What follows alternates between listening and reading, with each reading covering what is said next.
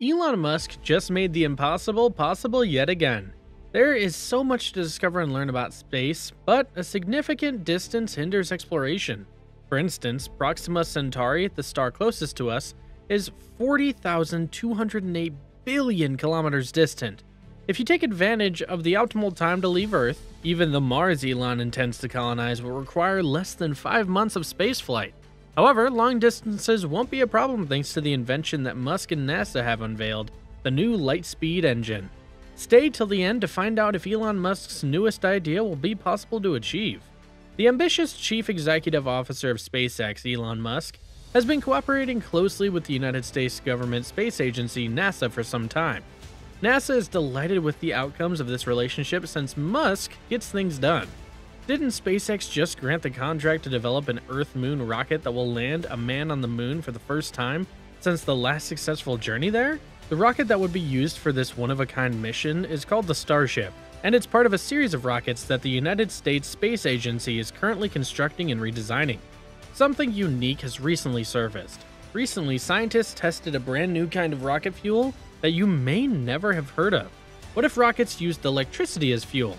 They might be thinking of mortar and rotors as potential thrusters already. However, the issue is linked to a completely separate phenomenon. Methane is the primary source of power for modern rockets, which is a welcome advancement over the earlier models that use kerosene. Things might get pretty messy if you don't have enough room to store adequate fuel. You know what it's like to become stranded in the middle of nowhere?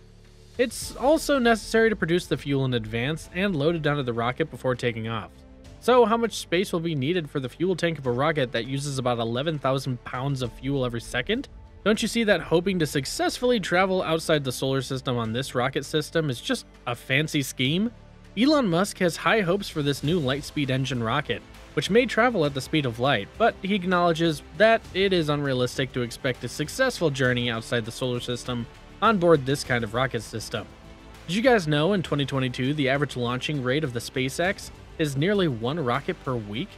Recent days have seen the unveiling of what Elon and a team of NASA experts consider to be a revolutionary rocket engine.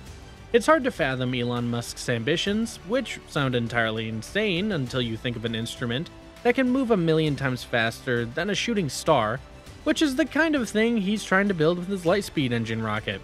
Powered by the Raptor's roaring V8, the Starship is 120 meters tall, making it the highest rocket ever constructed by humans. Its 33 Raptor engines can generate a thrust of up to 500,000 pounds. The Super Heavy rocket is through its final tuning stages before its inaugural launch into orbit. But the light-speed rocket will be smaller and lighter thanks to eliminating unnecessary fuel storage components. The Falcon 9 space shuttle and the Starship both employ thrusters, but this rocket uses some distinct physics which result in a phenomenon challenging the accepted scientific explanations for a certain phenomena. Let's have a look at how chemical rockets function so that we may get a better understanding of this topic. Newton's third law of motion states that action and reaction forces are equal, and the opposite is the primary foundation for chemical rockets.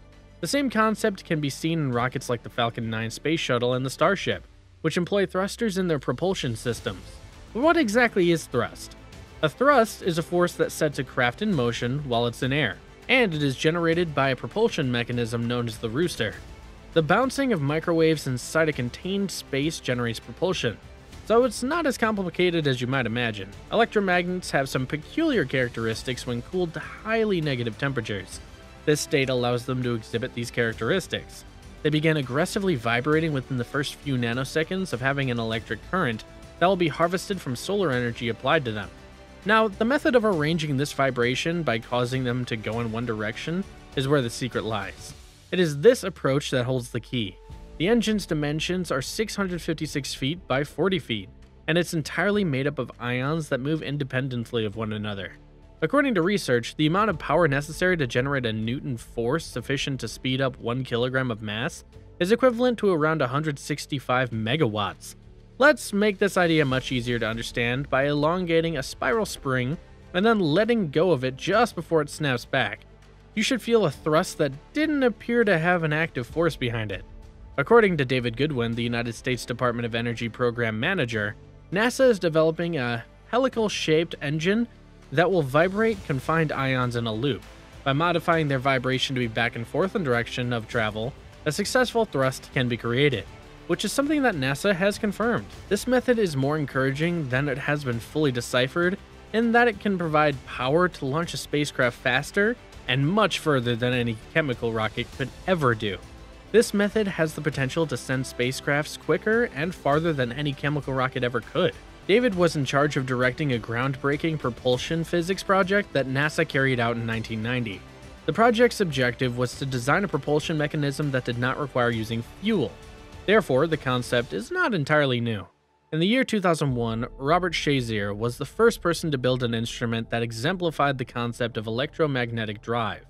Researchers from the United Kingdom, the United States, and China have repeatedly demonstrated the electromagnetic drive phenomenon, but no one seems to be quite sure how it's applied now. Furthermore, critics say that it's still too early to celebrate that none of these tests was carried out in a vacuum. Physicists believe that particles and the quantum vacuum are incapable of being ionized, which means they cannot achieve the necessary ion state, and as a result, can't produce energy. However, a research team from NASA has proven this claim false. They have successfully tested the EM drive under the typical conditions of deep space, and discovered that it could function properly in these environments. At the very least, it needs to be for Elon Musk, who is unique among people who are enthused about space travel, and who hope to establish human civilization on Mars by the year 2050. But the journey beyond the orbital zone is a rough one, and even Elon Musk admits it. He says such a journey will be dangerous, cramped, complex, and hard work. And it's not for the faint of heart. He is right, because a typical spacecraft rocket is not designed to withstand the rigors of traveling beyond the orbital zone. A trip to Mars takes a little more than 7 months, and by the time you begin to see the topography of this alien planet, you'll have traveled not less than 300 million miles from Earth, which is entirely impossible and unattainable. Elon Musk's physics-defying light-speed engine is used if the Falcon 9 rocket is required. Will it be possible to fly or move at the speed of light, though? Let's first examine some of the difficulties that the EM drive concept must overcome. How is this vessel going to withstand the meteorite ordeal? Even though a meteor only travels at 120,000 miles per second as it enters Earth's atmosphere, the ship will be damaged by the Earth's atmosphere's bombardment of air particles.